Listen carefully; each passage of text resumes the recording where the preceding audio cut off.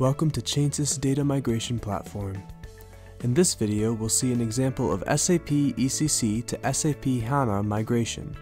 Let's log into the platform.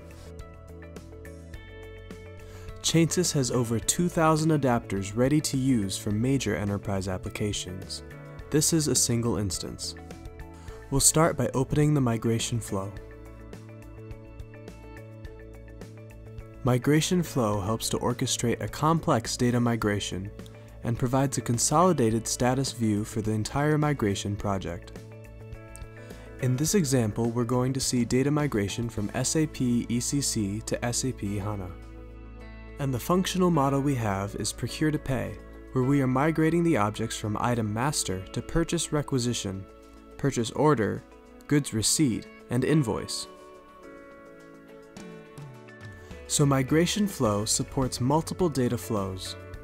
You can have a dependency between each data flow, as we've seen here. In this migration flow, each activity starts one after another since it has a functional dependency. And similarly, we can have a multiple dependency for a data flow. That is also possible. And we can have multiple groups in migration flow. For example, we have a separate group for procure to pay here, and we can add one more group in the same migration flow, which can handle migration of HRMS data. When we have multiple groups in a migration flow, they start executing at the same time, or parallel to each other. Inside the group, the data flows executed based on the dependency that has been set. It can have a defined entry criteria for each and every data flow to start.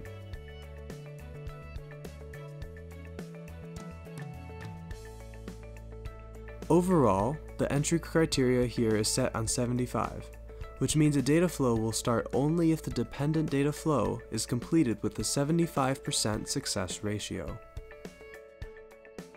On the right-hand side of the screen, we have our status indicators. The parameters here can be adjusted, and right now we have set green status for anything above 90%, amber for anything above 75%, and red for anything below. These status indicators help us know how much of the migration has been completed.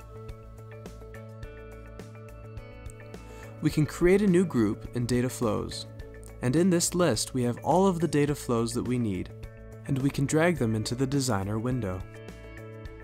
We can also add an approval process in between the data flows, so if the approval is set, the data flow will not start unless the process has been approved by the proper individuals.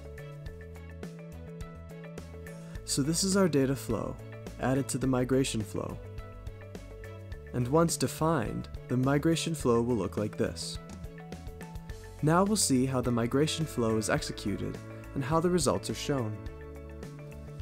We'll go to the migration flow workbench, and then go to the execution history. We'll open the execution history, and this is where we can see the consolidated status of the data migration project. We can see number values for how many objects are performing at each of the zone levels.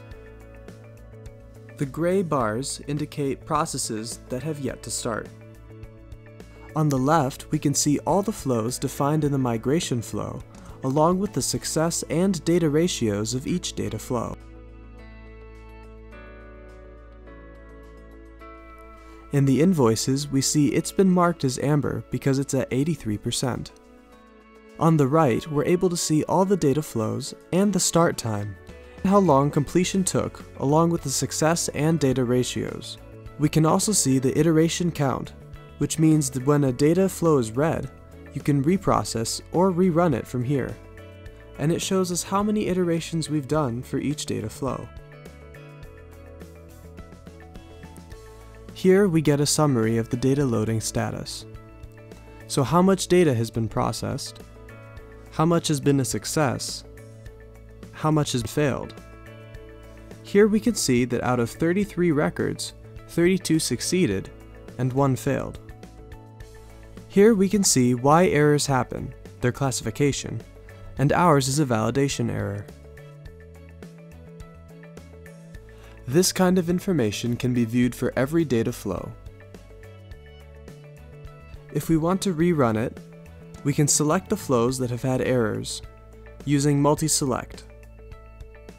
It is important to note that if a data flow does not have an error, we won't be able to select it here. Once we have what we want, we can click on either Rerun or Reprocess. Reprocess refers to where extracted records are validated again against the defined lookups in the loader. And Rerun process means we are extracting the data freshly from the source system and processing it to the target system. And remember, this is just one example of our many adapters that we have. So thank you for watching, and feel free to check out our other videos.